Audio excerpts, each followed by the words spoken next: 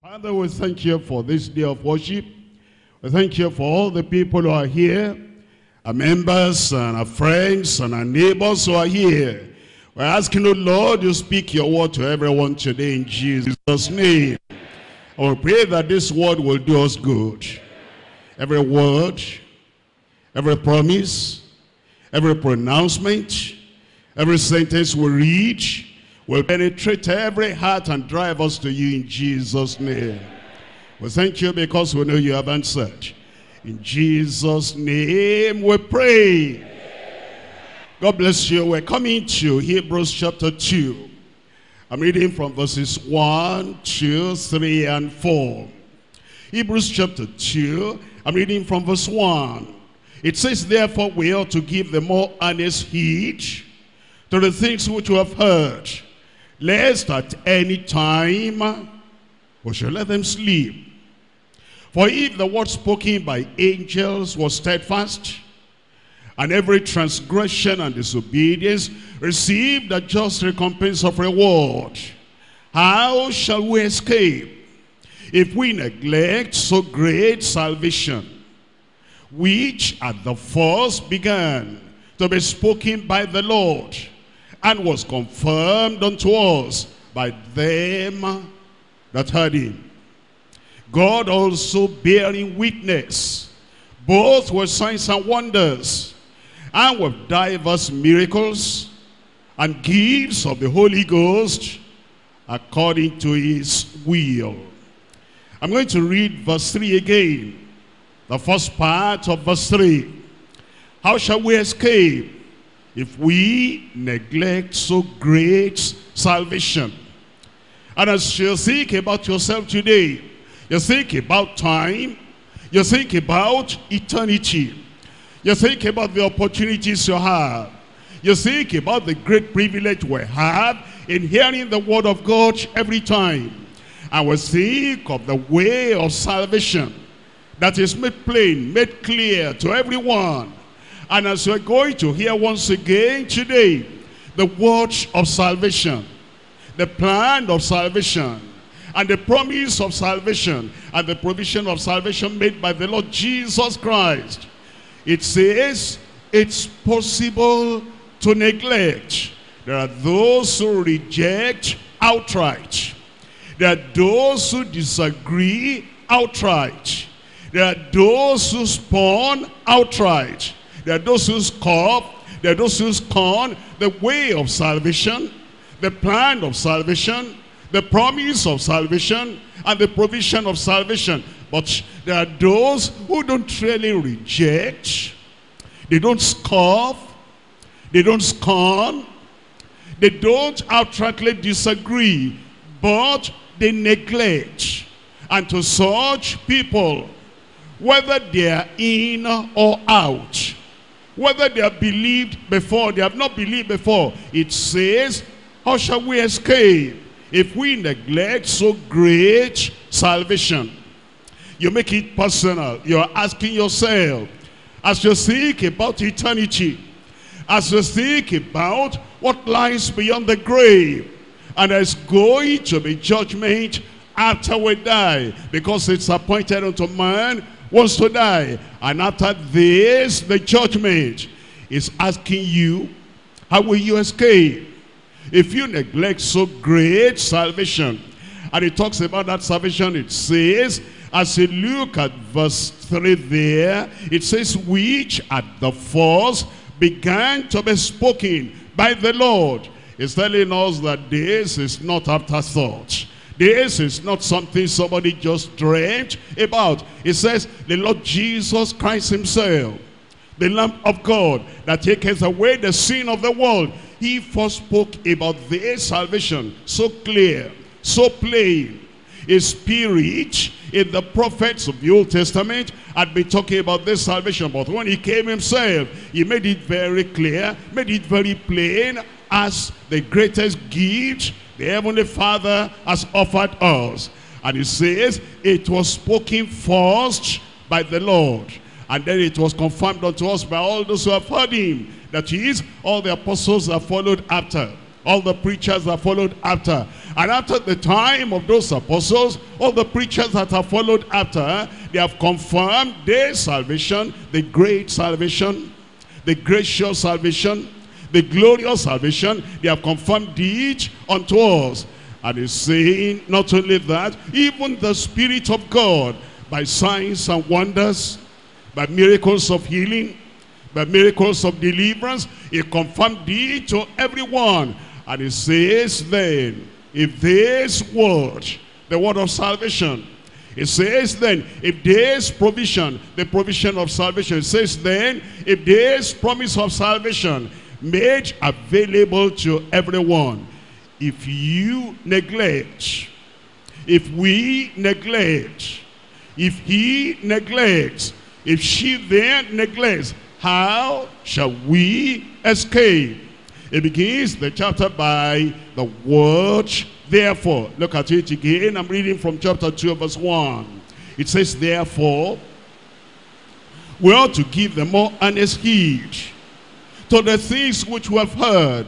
It says, therefore. What is that therefore? What does it mean? He'll be talking about the Lord Jesus Christ in chapter 1. And he talks about Jesus, the exalted dignity of Christ, the power of Christ, the provision of Christ, the preeminence of Christ, and the perfection of Christ. It says, if Christ is exalted, therefore, give the more earnest heed. If Christ is greater than all men put together, if Christ is greater than all angels put together, if Christ is exalted, if Christ is eternal, it says, therefore, we ought to give the more earnest heed. If he's made provision for us, if he has loved us so much, that he suffered so much, and he gave so much for us, he says, therefore, we ought to give the more earnest heed. If his position now is high above all the angels of heaven, and is seated on the right hand of God in majesty, it says, therefore, because of that exaltation, because you'll never have any greater person, any greater prophet, any greater preacher, any greater provider. You'll never have any greater person declaring anything to you. Therefore, it says, therefore, we ought to give the more earnest heed. It says, this is the preeminent one.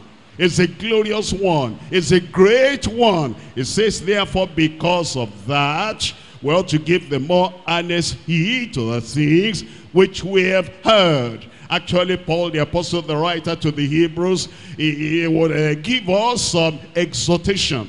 He'll give us some explanation. He'll give us some encouragement. And then after that encouragement, after the revelation, he'll say, therefore, he said, hear what I've said. Hear what I've told you. And because of this, therefore, here is what to do. Look at Hebrews chapter 4. I'm reading from verse 1. Hebrews chapter 4, verse 1. It says, let us therefore fear, lest the promise be left us of entering into his rest, any of you should seem to come short of it. He's speaking about the promise of God, the promise of eternal life. He's speaking about the promise of God, the promise of deliverance from sin. He's speaking about the promise of God, the promise of the privilege of getting to God in heaven. And it says, therefore, let us fear, lest a promise be left us of entering into that rest. Lest any of you come short of that provision. Look at verse 6 there, chapter 4, verse 6. It says, seeing therefore, it remaineth that both, it remaineth that some must enter in. Thank God I will enter in. Somebody there said, thank God I will enter in. But it says, seeing therefore some must enter in therein. And they to whom it was so preached entered not in because of unbelief. Unbelief made them to neglect, made them to reject, made them to spurn the promise of God. It says, now look at verse 11, let us labor therefore. It says, others have missed it, I will not miss it. Others did not get it, I will get it. Others that could have been saved, they were not saved. The privilege was theirs. The opportunity was theirs. And the provision of salvation was theirs. And they missed it. I will not miss it. It says, if you are not going to miss it, look at verse 11. Therefore, let us labor to enter into that rest, lest any fall after the same manner of unbelief. It tells us in verse 16 of that same chapter 4, it says, let us therefore. You see that? It's saying you have something to do. There are people that think about the sovereignty of God. God is all in all, and God has given salvation. God wants me to be saved. It is not the will of God that anybody should perish. Oh yes, but you have a part to play. There is God's sovereignty, and there is human responsibility. You must take the step. That's why it's saying, let's rise up. Let's do something. Let's get it. Let's believe it. Let's receive it. Look at that verse 16. Let us therefore come how? Boldly unto the throne of grace, that we may obtain mercy and find grace to help in time of need. We're coming to chapter 10. Paul the Apostle still reminding us, if the provision is there, therefore do something about that. If the privilege is there, therefore get up and do something about that. If the opportunity is there, therefore get up and believe the Lord and get something done, and the provision will be yours in Jesus' name. Somebody shout amen there. Hebrews chapter 10 verse 19. Having therefore, that's the word again. You see, he's been talking about the sacrifices in chapter 8, chapter 9, and chapter 10. He talked about the sacrifice of Jesus. And he said Jesus is the final sacrifice. He says Jesus is our Savior. He says Jesus is the final substitute. He's the one that has made provision for your forgiveness and for your salvation and for your eternal life. And now he says in verse 19, therefore, having brethren boldness to enter into the holiest by the blood of Jesus, by a new and living way, which he has consecrated for us through the veil, that is to say his flesh, and having an high priest over the house of God. Look at this again, look at this. Let us draw near. You know, every time he gives us a revelation of the Savior, of the sacrifice, of the substitute, of the sin bearer, every time he tells us there's a promise for you. There's a provision for you. Every time he tells us there's a pronouncement for you and you can be free. Then he calls upon us. He says, don't just fold your hand and sit back and relax and close your eyes and close your lips and says, okay, if he wants to do it, let him do it. He says you have something to do. And he says, therefore, let us draw near with a true heart, in full assurance of faith, having our hearts sprinkled from an evil conscience and our bodies washed with pure water. Verse 23, let us hold fast. Don't just say, God has promised, God will save, and God will bless, and God will heal, and God will deliver. And because God will do this, okay, let him do it. It says, hold it fast. The promise of God, hold it fast. The provision of God, hold it fast. You hold it fast. Nobody will take this from you. Nobody will snatch this from you. It says, let us hold fast the profession of our faith without wavering, for he is faithful that promise. Look at verse 35. In verse 35, cast not away therefore. That's the word again. It says you have a hope of heaven. Don't cast that away.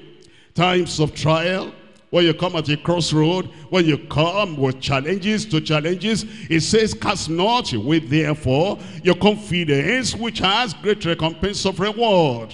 For ye have need of patience, endurance, perseverance, holding on until behind thee. What does that mean? You know, Lord had settled there. The while you have it, you have need of importunity, not giving up, but holding on until you have. It says, we have need of patience, that after ye have done the will of God, ye might receive the promise. For yet a little while, and he that shall come will come, I will not tarry. Yet a little while, the Savior who is coming to you, he will come, he will not tarry. Yet a little while, Christ the healer who is coming to you, he will come, he will not tarry. I was waiting for a good amen. It says, yet a little while, the one who is coming again to take the saints away, because there's going to be a rapture. There's going to be a resurrection. There's going to be the coming of the Lord, and he's coming for his own. He's coming for the saints. And yet, a little while, he that shall come will come, and will not tarry. Now the just shall live by faith. But if any man draw back, somebody there, if any man draw back, who's the backslider there? If any man draw back, who wants to draw back there? If any man draw back, my soul shall have no pleasure in him. But we are not of them who draw back. Temptation might come, I will not draw back. Persecution might come, I will not draw back. Say it for yourself. I said, say it for yourself. Friends may become enemies, I will not draw back. And there may be kind of challenges that may come. It comes sometimes in your personal life, sometimes in your professional life, sometimes in the place of work, persecution, trial, temptation, whatever. It says, but we are not of them who draw back unto perdition, but of them that believe unto the saving of the soul. Your soul will be saved. Your life will be redeemed. He'll prepare you for everlasting life in Jesus' name. Hey, come on now, look at chapter 13. Chapter 13, I'm reading from verse 12. Wherefore Jesus also, that he might sanctify the people with his own blood, suffered without the gate. Outside the gate, it says, let us go forth, therefore. Underline that word, therefore. There you see that. It said Jesus Christ, he has suffered for our sanctification. He paid the price for sanctification. He shed his blood for sanctification and for holiness. Holiness of heart, holiness in the mind, holiness in the thought, holiness in the private, holiness in the public, holiness through and through. And because he's done that, he said, let us go forth therefore unto him without the camp, bearing his reproach. For here we have no continuing city, but we seek one to come. He's telling us that Christ Jesus has provided for the remission of our sin, for the forgiveness of our sin, and for the purging of our sin, and for the forgiveness and for the freedom from all sin. And he says, because of that provision of the Lord, therefore, we ought to give the more earnest heed to the things which we have heard, lest at any time we shall let them sleep. For if the word spoken by angels was steadfast, and every transgression, every sin, every rebellion, every iniquity, and disobedience received a just recompense of reward, it says, how shall we escape? Thank God today you will escape in Jesus' name. I'm talking to you on our glorious escape through the great salvation. That's the only way. That's the only way to escape eternal suffering, to escape punishment in hell, to escape the judgment of God, to escape an eternity of sorrow, eternity of suffering, eternity of pain, eternity of anguish. To escape that judgment of God, the only way is to have this great salvation. And it says, how shall we escape if we neglect so great salvation? That's why we're talking to you on the glorious escape. Somebody there, I will escape. I'm looking for him there. I'm looking for her there. Our glorious escape through the great salvation. Somebody say the great salvation. I can't hear my people. The great salvation will possess it, will preserve it, We'll live by it in Jesus' name. Three things we're looking at as we look at those verses of scripture. Number one, a necessary exhortation to earnest steadfastness. A necessary exhortation. Paul the apostle found this necessary. The Holy Ghost found this necessary, that he will tell you and tell me a necessary exhortation to earnest steadfastness. Point number two, the neglected escape from endless suffering. The neglected escape. The way of escape was there. The plan of escape is there. The promise of escape is there. And the one that came to open the door so we can escape eternal suffering, everlasting suffering, endless suffering, the person has opened the door, and it is the glorious escape. But those who neglect, they will suffer forever and ever. Point number two, the neglected escape from endless suffering. Point number three, the normal evidence of eternal salvation. The normal evidence of eternal salvation. When somebody has salvation, there's an evidence. When somebody experiences salvation, there's an evidence. When somebody has gone into the salvation of the Lord, provided by the Lord, given by the Lord, he turns away from sin, he believes on the Lord Jesus Christ, and this salvation, planned from all eternity, and provided from all eternity, their salvation provided for everyone is available. There is an evidence when you get that, and thank God you'll have it in Jesus' name. Did I hear your amen? We're coming back to number one. Number one, tell me number one over there. Tell me out loud. Let your neighbor hear. A necessary exhortation to earnest steadfastness. Come back to Hebrews chapter 2. And I'm reading here from verse 1. It says, therefore, because of the exhortation of Christ, therefore, because of the preeminence of Christ, therefore, because of the power of Christ, therefore, because of the suffering of Christ on the cross of Calvary, therefore, we ought to give the more earnest heed to the things which we have heard, lest at any time we shall let them sleep. Therefore, you see, that word therefore means that you have no reason to neglect, and you have no reason to reject. It says in 1 Peter chapter 4.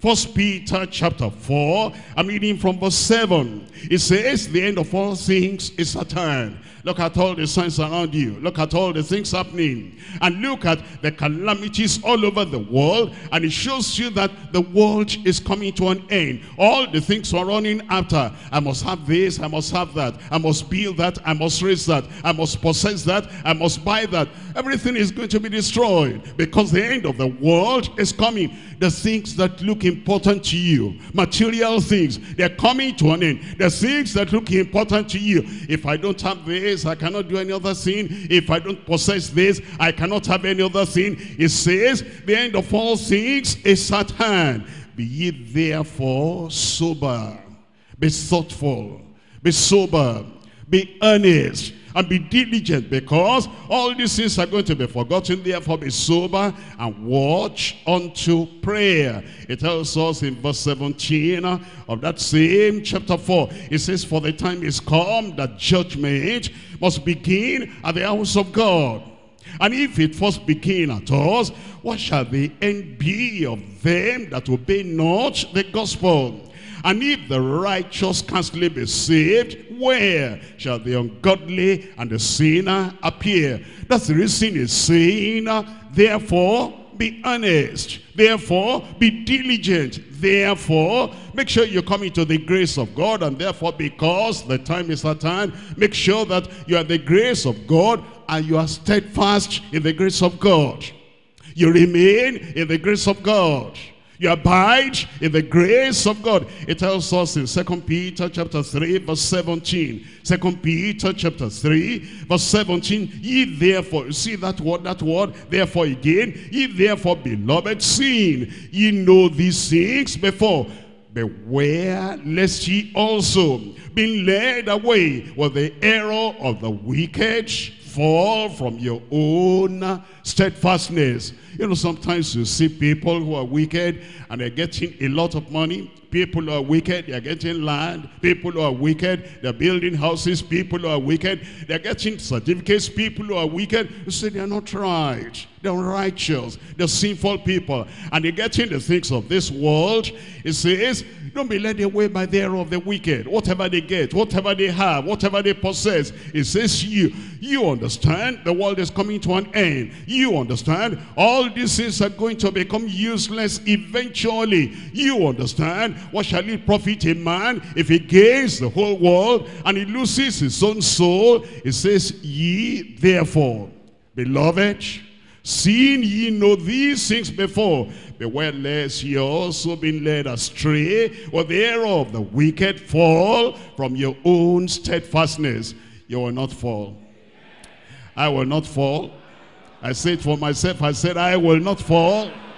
I will not leave my place of diligence, earnestness, steadfastness, because I know all through these many years we've come into the grace of God, we've come to the salvation of the Lord, and now it's about time that we cross over to the great beyond.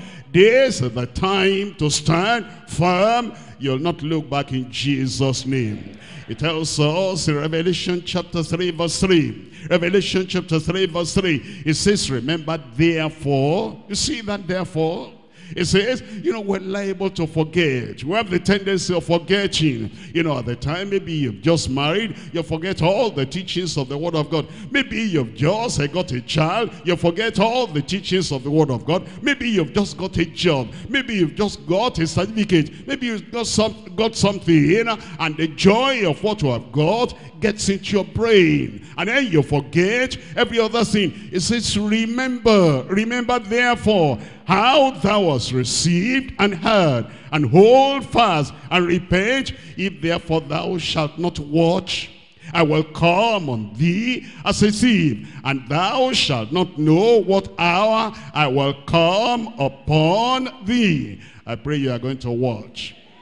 I pray you are going to be earnest. I pray you will not be lukewarm in Jesus' name. We're coming back to Hebrews chapter 2 verse 1. It says, therefore, because of Christ exalted, therefore because of Christ who is preeminent, therefore because of Christ who is powerful, therefore because of Christ who is our Savior and has given everything for salvation, it says we ought to give the more earnest heed to the things we have heard.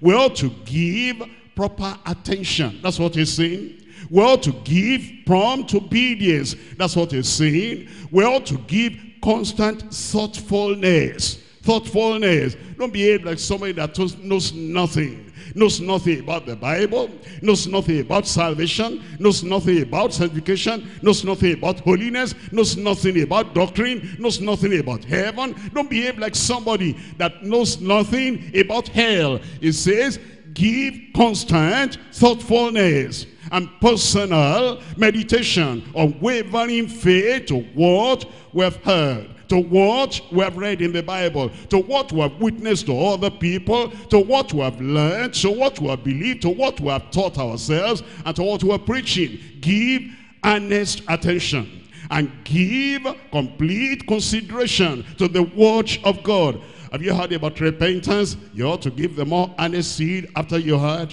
Have you heard about faith in Christ? You have to give the more earnest seed. Have you heard about salvation? There's no salvation any other place but in the Lord Jesus Christ only. You ought to give the more earnest heed and the more earnest attention to what you are hearing. Have you heard about holiness? Without holiness, no man shall see the Lord. Every time, everywhere in your life, you ought to give the more earnest heed to the things that you have heard. Have you heard about separating yourself yourself from every sinner, that you'll not compromise, that you'll make up your mind that even if you have to stand alone, you will stand for righteousness. It says, that thing you have heard is very important. Come out from among them and be separate, says the Lord, about you heard. Therefore, we ought to give the more earnest heed to the things which we have heard. And then it says, lest at any time we should let them sleep away from us. It's saying that lest at any time we become indifferent, lest at any time we become dull of mind, lest at any time we become cold, lest at any time we become lukewarm, lest at any time we become disinterested. Salvation, I don't want to hear about that. I'm looking for healing now. Holiness, I don't want to hear about that. I'm looking for a job now and then get into heaven. No, I don't want to hear about heaven now. I'm looking for how to get something here done on earth. It says, lest you become disinterested, and lest you become diverted by the cares of this life. Look at that again. It says, lest at any time. What does that mean? At any time. It's talking about times of prosperity. You know, sometimes money makes people to forget the essential thing. And times of celebration, you are celebrating something now, and people forget everything they have ever known, everything they have ever had. It says, lest at any time of adversity. Sometimes there's sickness, and sometimes there's oppression, sometimes there's attack, and sometimes it looks like the whole pressure of the world is upon your life. Lest at that time, you know, people are going to be seeking occultic solution, an idolatrous solution, traditional solution. They're forgotten that if they give their lives to Satan, they're going to perish. If you die in that condition, it will be hell forever. That's why it says, lest at any time, at all times, in all places, in every situation of life, we should give the truth of Christ more importance than any other concern or situation or instruction in life. It says, anytime, whatever time that may be, we're not going to let the word of God slip away from us, and the word of God will not slip away from you in Jesus' name. Are you tired of amen? In times of temptation, temptation will come. In times of trial, trials will come. In times of persecution, persecution will come. In times of sickness, sickness may come. In times of spiritual warfare, in times of departure from this world. You know, one day will come that we'll leave the world. Even if you live as long as Methuselah, you will leave this world one day. And that day of departure from the earth, that day of death, that day of departure from everything we see around here, lest at any time, in the time of death in particular, lest we let the word of faith, the word of salvation, and the word of confidence in God, and the desire to get to heaven, lest we let it slip away from us. You look at that verse, in verse 1 it says, lest at any time we shall let them sleep. What does that mean? Lest at any time we shall let them run out as from a leaking vessel. There are some people, their brains leak. There are some people, their minds leak. There are some people, their memory leaks. And it says, lest at any time we should let this slip out of us as a leaking vessel. Leak out of our mind, slip out of our memory, lest we forget what we have heard at the time we need them most. I pray you will not forget. I said, I pray you will not forget. He wants us to remember every time. He tells us in Proverbs chapter 4. Proverbs chapter 4, I'm reading from verse 13. Proverbs chapter 4, and we're reading from verse 13. In Proverbs chapter 4, verse 13, look at what the word of God is telling us. It says in verse 13, take fast hold of instruction. Let her not go. Keep her, for she is thy life. What you are hearing in the preaching of the word of God, what you have heard already at the time of the retreat, at the time of the congress, and all the Bible studies we're hearing, all the Thursday miracle revival messages we're hearing, all the Saturday workers meeting, training sessions we're hearing, it says, hold fast. Don't allow that to slip away from you, because it tells us in verse 20, that same chapter 4 verse 20, it tells us, my son, attend to my words, incline thine ear unto my sayings, let them not depart from thine eyes, keep them in the midst of thine heart, for they are life to those that find them. It's your life. It's your very life. This is what will give you eternal life, everlasting life, and health to all their flesh. You'll not give it up. You'll not let it go. You'll not let it slip away from you in Jesus' name.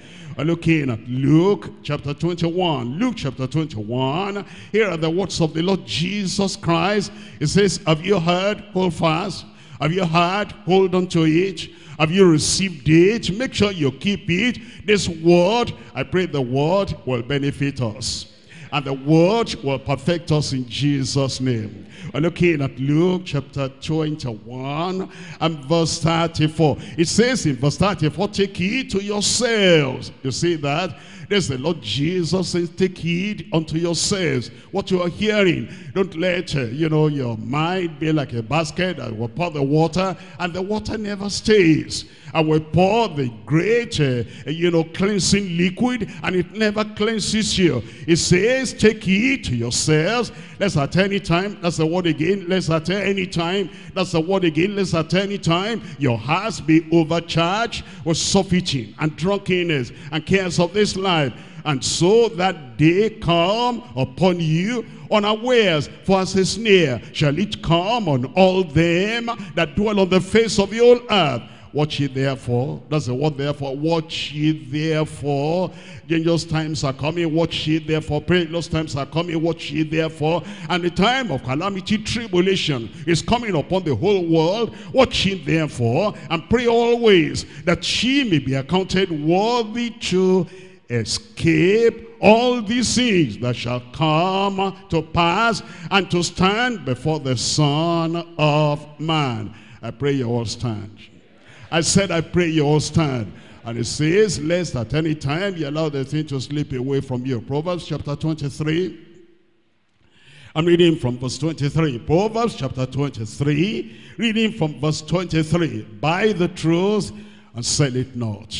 With your repentance, buy the truth and sell it not. With your faith in Christ, get the truth and sell it not. And with consecration, with dedication, and with perseverance, and with uncompromising stand for the Lord all the days of your life, buy the truth and sell it not. Also wisdom and instruction and understanding, and don't give up on them. If you don't give up the truth will not give you up.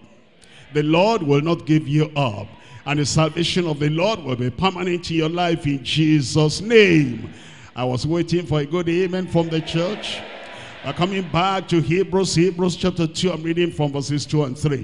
Hebrews chapter 2, we're looking from verses 2 and 3. For if the word spoken by angels was steadfast, and every transgression and disobedience received the just recompense of reward, how shall we escape if we neglect so great salvation? How shall we escape if we neglect so great salvation? Point number 2, the neglected escape from endless suffering. The neglected escape from endless suffering. Look at what it says there. How shall we escape if we neglect so great salvation? It said, if the word of angels came from heaven, and he came to Sodom, and he told Lot to go and tell his people, and to go and tell those who married his daughters, saying, the end is coming for Sodom and Gomorrah. Get you out of this place. Destruction is coming. Judgment is coming. Eternal suffering is coming. But those people, they neglected. Look at the story. We're looking at Genesis chapter 19. Angels came and they spoke the word. And the people who neglected, and the people who refused, and the people who made fun of that word, and the people who just felt, you know, that's nothing. I have my life to live. Don't bother me. And I want to enjoy this, enjoy that. Don't bother me. I can't think of repentance now. I can't think of coming out of Sodom now. I can't think of salvation now. I can't think of going to the mountain and leaving, escaping for the mountain now. I want to enjoy what I've got. And they neglected the word of God. I pray you will not neglect. I said you will not neglect. Look at chapter 19 of Genesis. I'm reading from verse 12. And the men, that means the angels, said unto Lot, hast thou here any besides son-in-law, thy sons and thy daughters, or whatsoever thou hast in this city? Bring them out of this place. It's not for entertainment. Bring them out of this place. You don't have extra time to waste right now. Bring them out of this place. Come out of sin. Come out of Sodom. Come out of sodomy. Come out from among the sodomites. And come out from fornication. And come out from that adultery. And come out from that crime. And come out from your evil way. It says in verse 13, for we will destroy this place, because the cry of them is waxing great before the face of the Lord. And the Lord has sent us to destroy it. And Lot went out and he spake unto his sons-in-law, which married his daughters, and said, up, get you out of this place, for the Lord will destroy the city. But, tell me, read it out aloud. But it seemed as one that mocked unto his sons-in-law. It was like, that's a joke. It's that you mustn't be serious about that. It's that, when did you become a preacher? It's like, did you just had that today? It's like, you had a bad dream tonight.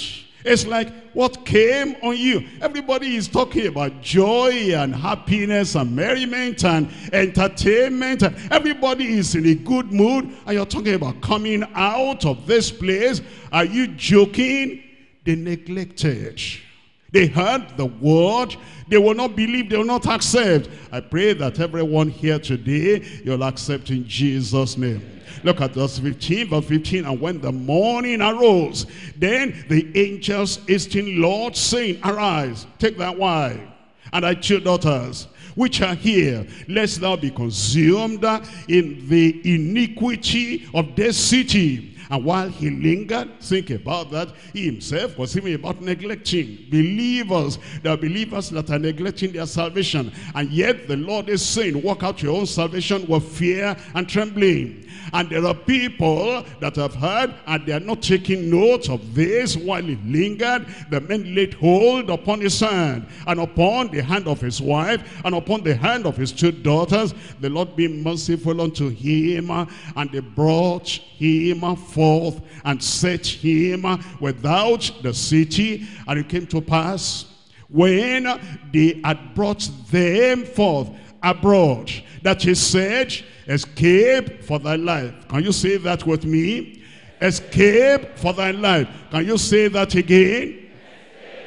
Escape for thy life. Look not behind thee. What does that mean? You know, Lot had settled there. The wife had there. The nightclubs were there. And the houses of merriment were there. And the places of gambling, they were there. And the hot spots of the sodomites, where they commit sodomy, they were there. And all the places of crime, they were there. The places of drinking and dancing, and the places of cinema and the nightclubs, all those things were there. And it says, look not behind thee. The old sin partners were there behind them. That's not the time to consider any old sinner, sin partner, escape to the mountain, lest thou be consumed. And so they left. And so you are going to escape. Somebody there today, I said you are going to escape. That's the most important thing. If you got healing or the native judgment, healing is worthless. If you got money and you don't escape from eternal judgment, all that money will be worthless. If you got land and house and whatever it is on earth, anything you get on earth, Jesus Christ has assured us, what shall it profit you if you gain the whole world and you lose your own soul? Or what shall a man give in exchange for his soul? Look at verse 26. Verse 26, are you there? Tell me what you find in verse 26. If you are there, tell me verse 26. And his wife looked back from behind him. What happened? And she became a pillar of salt. We're coming into Jude. It has only one chapter. It's the last but one book in the New Testament, in the whole Bible.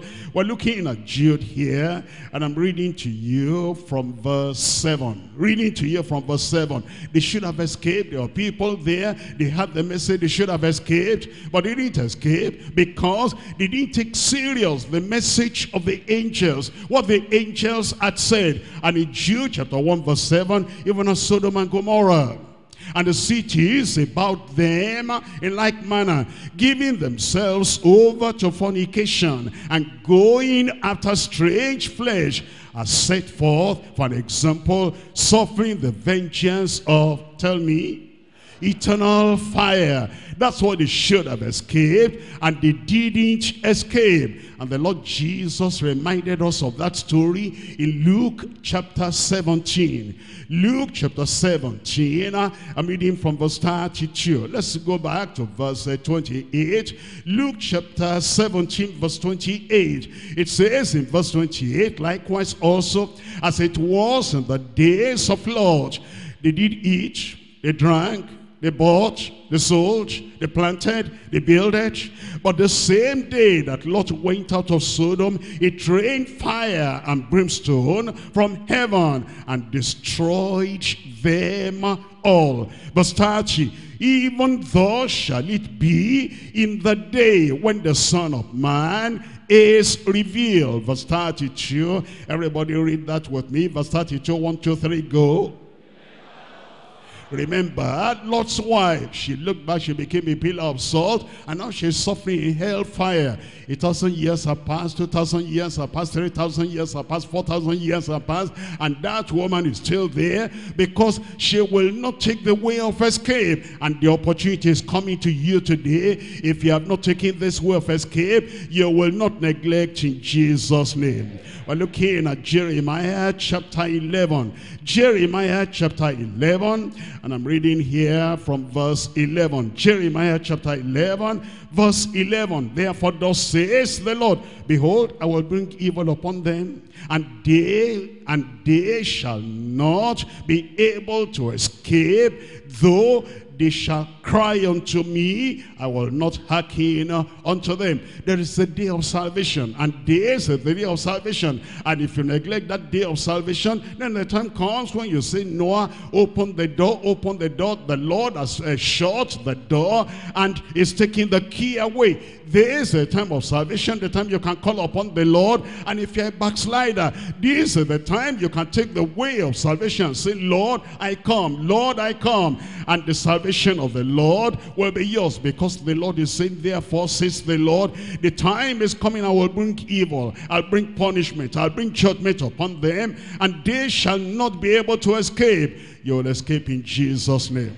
As to take advantage of what the Lord is telling us today and what we're receiving today from the hand of the Lord, you'll escape in Jesus' name. In Job chapter 11, I'm reading from verse 20. Job chapter 11, and we're reading from verse 20. In verse 20 it says, for the eyes of the wicked shall fail. You see, the opportunity is there for you to be forgiven and to confess your sin to the Lord and say, Lord, I'll not go that direction anymore. I will not do that thing anymore. Evil, I remove my hand. Crime, I remove my hand. Backsliding, I remove my hand. But if you don't do that, verse 20, but the eyes of the wicked shall fail, and they shall not escape. And they shall not escape, and their hope shall be as the giving up of the ghost. Let me show you one man. I hope and I pray you'll not be like this man I'm going to read about now.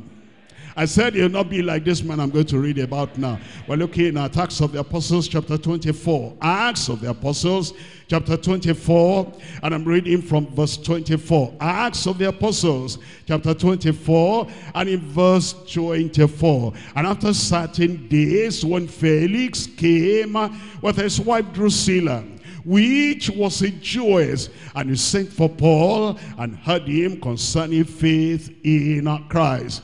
Here is, a highly placed man, a governor actually, and then he himself voluntarily sent for Paul the apostle. He said, I want to hear this word of Christ. I want to hear the salvation in Christ. I want to hear the faith in Christ. He sent for Paul and heard him concerning faith in Christ. Verse 25, and is reasoned as Paul the apostle reasoned of righteousness, temperance, judgment to come. Felix trembled and answered, go thy way for this time. When I have convenient time, convenient season, I will call for thee. He never called again. That man was lost. He heard about Christ, he was lost. Heard about the way of salvation, he was lost. He heard of the way of escape from the judgment of God. He was lost. He heard about sound doctrine, and he was lost. Is anybody there today? You've been coming and coming to this church. You've heard about repentance. Have you repented? Are you going to be lost? If today is going to be like yesterday, if today is going to be like last week, if today is going to be like last year, if today is going to be like any other day, every other day you have come, and you never repented, and you never gave your heart to the Lord, and you're never saved, and you're still living in sin, how will you escape if you neglect so great salvation? I pray God will have mercy on you. Look at Matthew chapter 23. Matthew chapter 23. There are people that substitute outward righteousness. I don't wear this. I don't tie this. I don't, do the other. I don't drink this. I don't have this other thing. That's what they think will get them to heaven. Look at this in Matthew chapter 23. And I'm reading from verse 25. It says, "Woe unto you, scribes and Pharisees, hypocrites, for ye make clean the outside of the cup and of the platter, but within they are full of extortion and excess. Ye blind Pharisee, cleanse first that which is within the cup and the platter, and the outside of them, that the outside of them may be clean also. Woe unto you, scribes and Pharisees, hypocrites, for ye are like unto whitest sepulchres, which indeed appear beautiful outward, but are within full of dead men's bones and all uncleanness." The people that look nice on the outside, but internally, evil thoughts, corrupt thoughts, adulterous thoughts, fornication thoughts, and all the defiling thoughts in them. And it says on the outside, brother, brother, but you know you are not a brother. Inside you, on the outside, sister, sister, but you're not, you know you are not a sister. On the inside, you're always there, and people are saying, go and do this, and go and do this, and go and do that, but you know that inside you are rotting. Look at verse 28. Even so, ye also outwardly appear righteous unto men, but within are full of hypocrisy and iniquity. Verse 33, ye serpents, ye generation of vipers, how can ye escape? You see what Jesus is saying? You have heard it all, you know it all, you know where the verses are, and you know the word of God. You know there's a way of escape. There's a way of salvation. The way of salvation. But you are not taking that way. It says, it's serpents. Who are the serpents? Those are the serpents that go in the grass. You cannot tell. You cannot even see them. And they sneak their way here. And they sneak their way there. And they sneak into a gambling place. And they sneak into places they are playing lottery. And they sneak into places they are committing those abominable things. They're like serpents. And the vipers, they have poison inside them. How can you escape the damnation of hell? I pray today will be the day of escape for you. I said it will be the day of escape for you. You'll escape. Where are you? I said you'll escape. Judgment will not come upon you in Jesus' name. If you will take the advantage and call upon the name of the Lord, any hidden sin there, anything you are hiding there, you confess them, you vomit them out, and say, bye-bye, never will I go back to them anymore. Salvation will come to you today in Jesus' name. Hebrews chapter 12, I'm reading from verse 25. Hebrews chapter 12, we're looking at verse 25. Hebrews chapter 12, verse 25. See that you refuse not him that speaketh. For if they escaped not who refused him that spake on earth. Think about that. They escaped not those who refused him that spake on earth. Moses spoke to Korah, Dathan, and Abiram. They refused, they perished. And the Lord himself spoke to Balaam. He refused, he perished.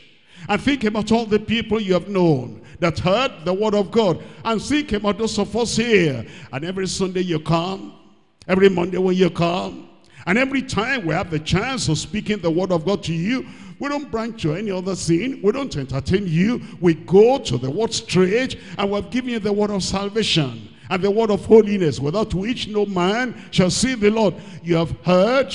Have you accepted? Have you believed?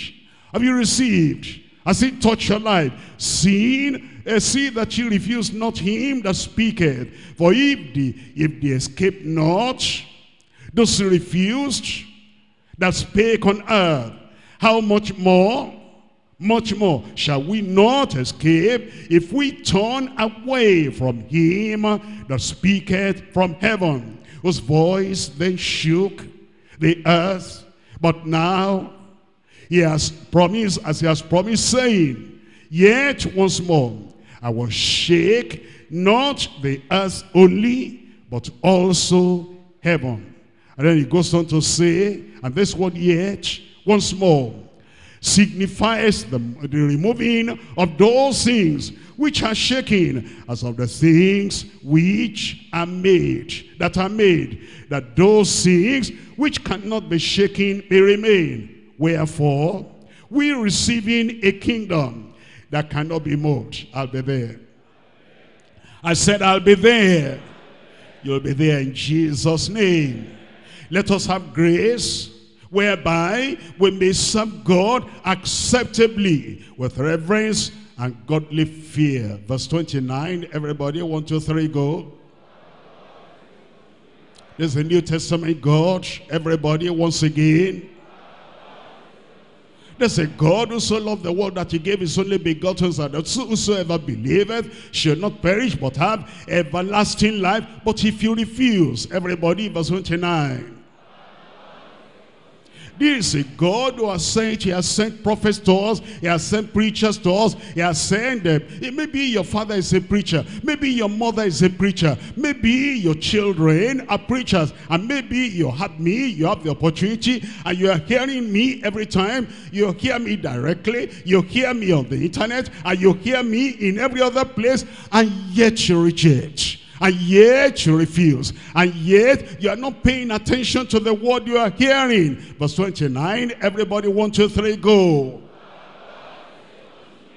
For God is a consuming fire. And the Lord is warning everyone that will not reject, because the negligent will suffer forever and ever. Neglect is a great destroyer. A person doesn't have to commit great sins, heinous sins to be lost. Neglect is enough to make him perish. A backslider does not have to throw the Bible away. You can keep your Bible, you can hold on to the Bible. A backslider does not have to run away from the church. He can keep on coming to the church, but if he neglects repentance, he neglects restoration, he will eventually seal his doom. A church member does not have to quit coming to the church. He does not have to say, I don't accept, I don't receive the word of holiness. Only neglect holiness, and you will not see the Lord on the final day. The Lord is saying, great salvation has been offered unto us. His says repent, it says believe, it says receive, and that salvation will be yours in Jesus' name.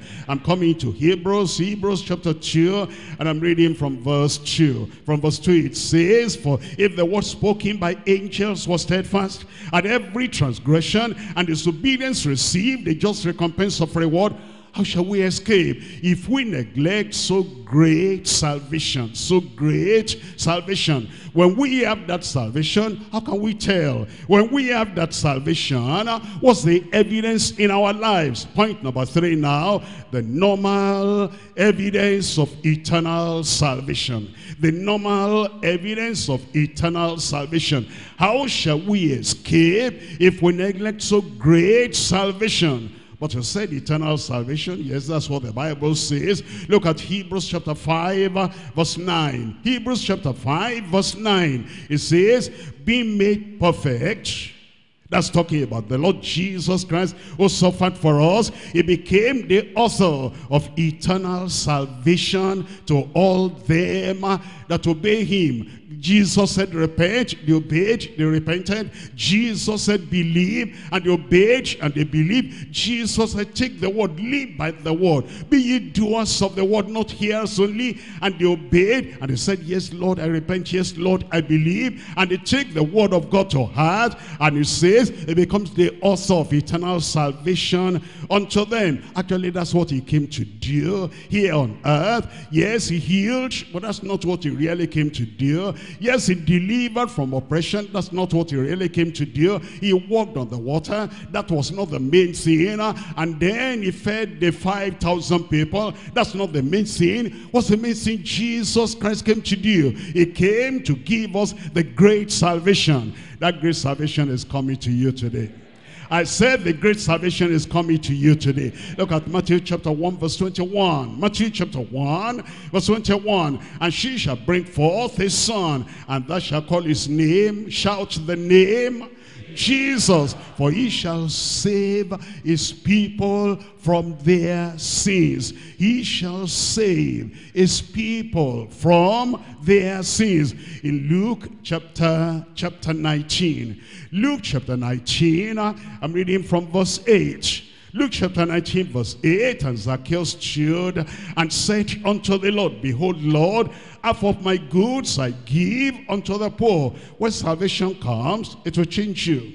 It will transform you. If you were stingy before, now you will be generous. If you were self-centered before, you'll be thinking about others now. If any man be in Christ, is a new creature. Old things are passed away. Old habits are passed away. Old stinginess has passed away. Old wickedness has passed away. And behold, all things have become new. And he said, half of my goods I give unto the poor. And if I've taken anything from any man by false accusation, what do?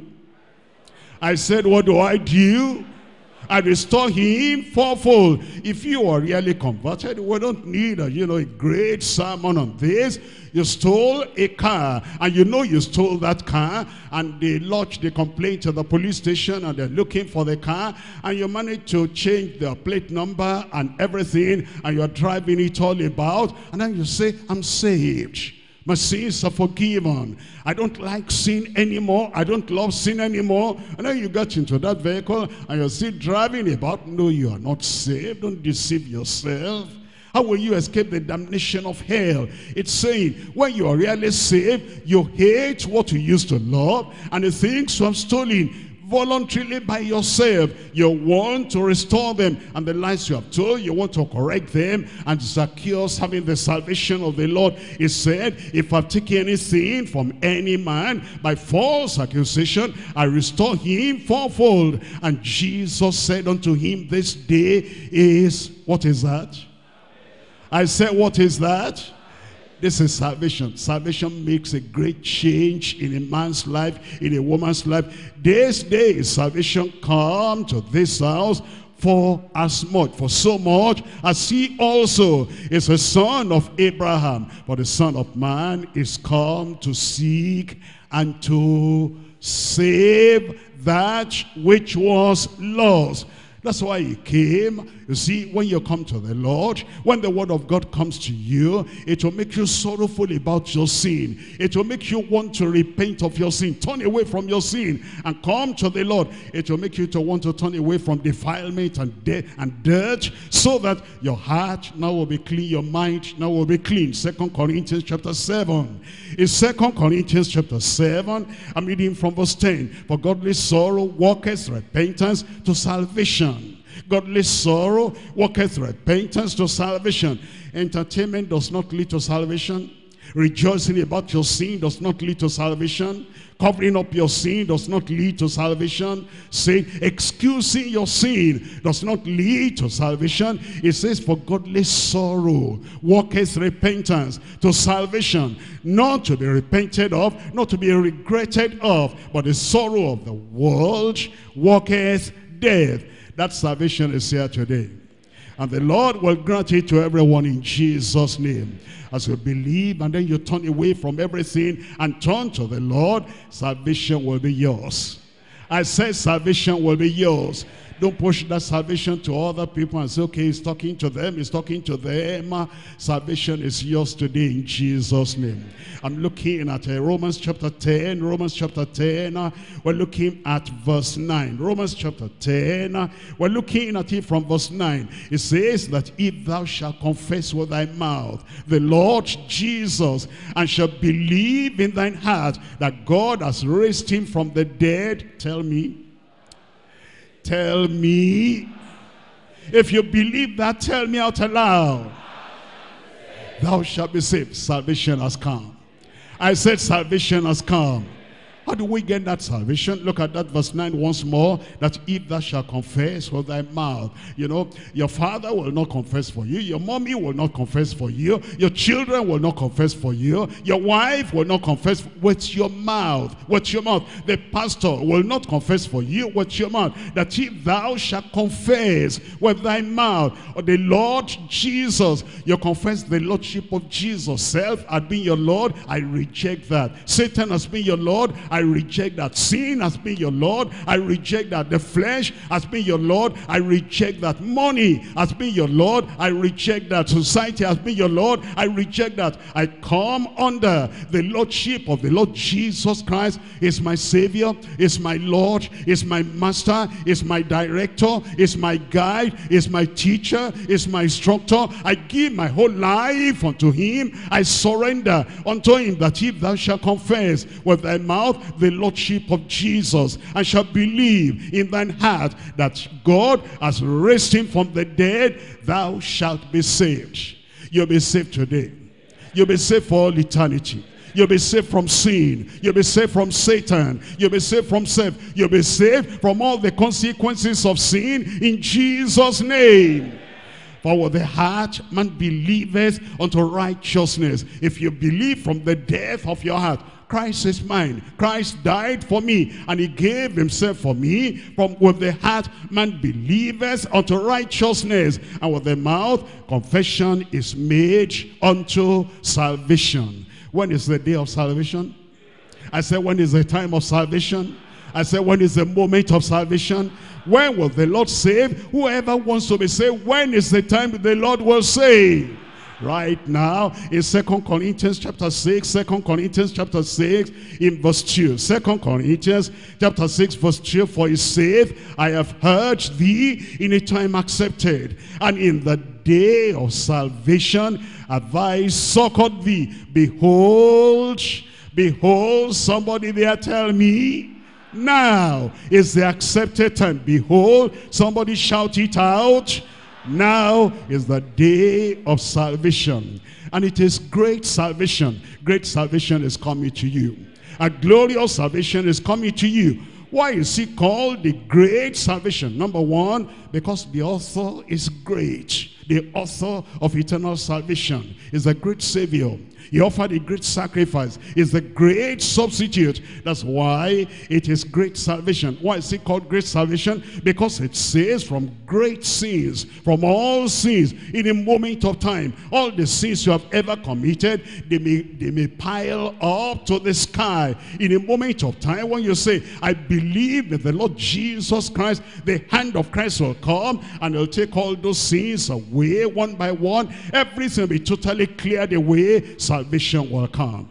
Great salvation will come. Why is it called great salvation? Because, number 3, it says from great eternal damnation and from great suffering. Suffering on earth, suffering in hell for all eternity, thousands and thousands of years. It is this salvation that will take that great suffering away from you.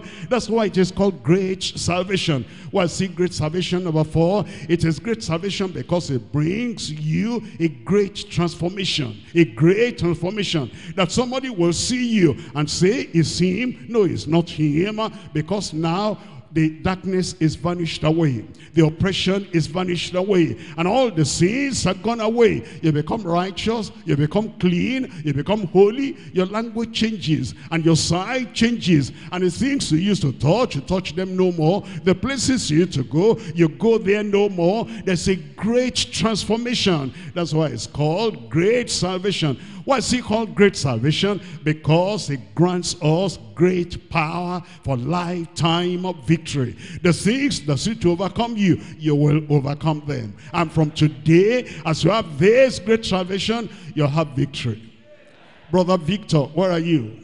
Sister Victoria, where are you? Salvation will bring victory to your life in Jesus' name. Number 6, it exalts us to a great place in heaven, a great position in heaven, a great possession in heaven. It gives us eternal, infinite happiness and honors and a great crown. That's why it's called a great salvation. Number 7, it manifests the great love of God, and it makes us sons and daughters of the great Father of the Most High God. You see, there are people on such a day like this, when they come to the presence of God, they are asking for toys. Give me this, and give me this, and give me this. But you know, salvation is like a great kind of box, and you have 100 blessings there, 100% of blessings there. Any other thing you need, asking for this, asking for this, asking for this, all that is incorporated in that salvation. When you have salvation, healing will follow.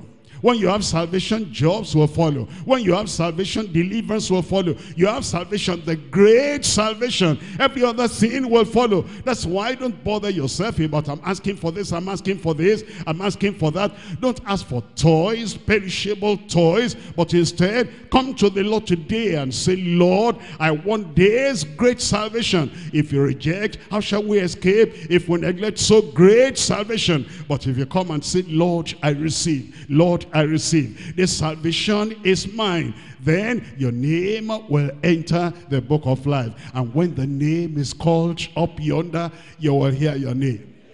I said you will hear your name. Where are you? I said you'll hear your name. And then when the saints go marching to heaven, sinners will not march with them, unbelievers will not march with them. When saints go marching to heaven, thank God I'll be there.